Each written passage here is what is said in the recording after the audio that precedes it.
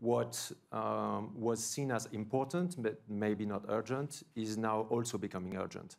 And so the need to adapt supply chains, the need to change the way we operate, the COVID and then the Ukraine situation have aggravated factors that are material for companies in their resilience and in their performance.